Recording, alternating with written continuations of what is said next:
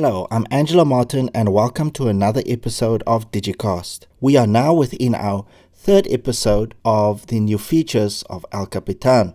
Now on the previous episode we've looked at some of the new navigational features within El Capitan. And these navigational features consisted of more improved methods to use as well as to access mission control, how to switch to split view, as well as quicker access with the use of multi-touch gestures. Now in this episode we'll look into the new features of the Safari browser of El Capitan. So let's see what's new within the Safari browser. Now when we start up the Safari browser, we will notice very little change to the interface of this version. The only improvement we'll notice is that the Add New Tab button is now built into the toolbar of Safari. The other change is that we now have the ability to even remove websites from our reading list by swiping two fingers from right to left within that website, which will reveal the remove button. Now one of the major new features of our Safari browser is the ability to pin sites onto the tab bar. Now by default, the tab bar is hidden. Now to unhide the tab bar, we will go to the view menu item and show the tab bar. Now that we have our tab bar available, we can click and hold on the tab, which is the site we're currently looking at, and drag it to the left hand side of that tab bar, which will then pin that site as indicated by the site icon on the tab bar. We can do this to a number of websites by just adding another tab, by clicking on the Create Tab button, and this time around I'll go into the YouTube training page, and we can now pin this site by not dragging it this time, but going to the window menu item and click on Pin Tab, which will then pin our YouTube site. I can also pin a website. If I should now go to the Apple website, I can now pin this site by doing a secondary click, right click on the mouse, two fingers click on a trackpad, or hold down Control and click and click on Pin Tab, and this will also pin that particular website. So I've got these three websites pinned, and the benefit of having these websites pinned is that if I decide to quit my Safari browser and I reopen my Safari browser, it will still have those pinned sites on my tab bar. Now for me to unpin these websites, I can click on the pin and I can then go to my window menu item, unpin the tab, which will then make it into a standard tab.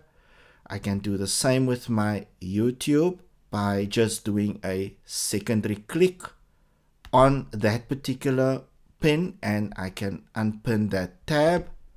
And my last pin, I can then click, hold and drag it out, which will then make it also into a standard tab. So that is how I can pin my sites, which is another means of maintaining my favorites now available on the tab bar.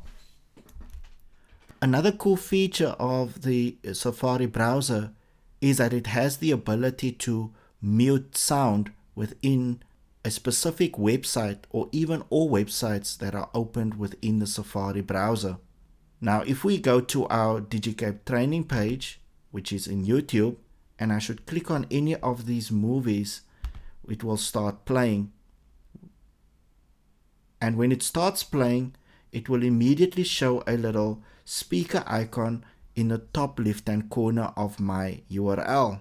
Now this gives me the ability to mute or to unmute it. Now if I click on that speaker icon, it will not play any sound from that video. So this makes it ideal to filter out the sound of a specific website. But what happens if I have multiple web pages playing at the same time?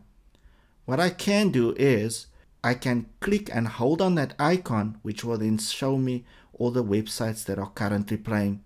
For example, if I now go into another web page, also into my Digicast training page, and I play another movie, so now I can click and hold on that icon and now I can choose to either unmute the other tab, or I can mute this one too, which will then mute both.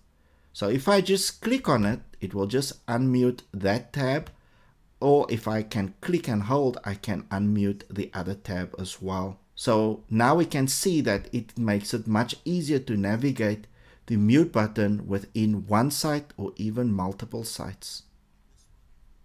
One of the other new features within my Safari browser is the ability to play a specific movie from a web page directly onto my Apple TV, as the AirPlay icon is now available within movies within a website. So now I don't need to go to my AirPlay within my computer. I can go directly to the website and click on my AirPlay icon, which will only show the movie playing and not show the entire screen within my AirPlay. So that is the new features within my Safari browser. And that wraps up this episode of the new features of El Capitan.